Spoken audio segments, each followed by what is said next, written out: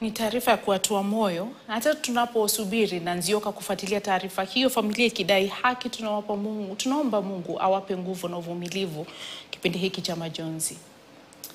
Matayarisho ya uchaguzi wa viongozi wa taasisi ya wahandisi nchini yamekamilika, uchaguzi huo ukitarajiwa kufanyika hapo kesho, huku baadhi ya waniaji wa viti mbalimbali wakiomba tume itakayoongoza uchaguzi huo kuhakikisha ni uchaguzi wa haki na uwazi.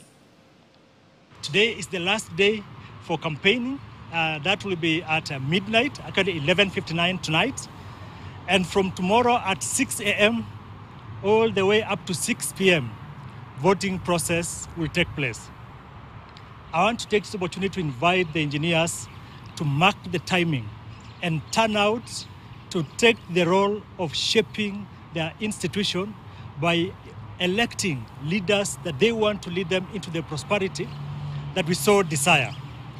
As one of the competitors and people vying in these positions, I want to state that I stand for fairness, and I want to call upon our election handlers to ensure that fairness prevails in all this process, so that the institution of engineers of Kenya, the engineers of Kenya, and the country at large benefits from a leadership of credible leaders.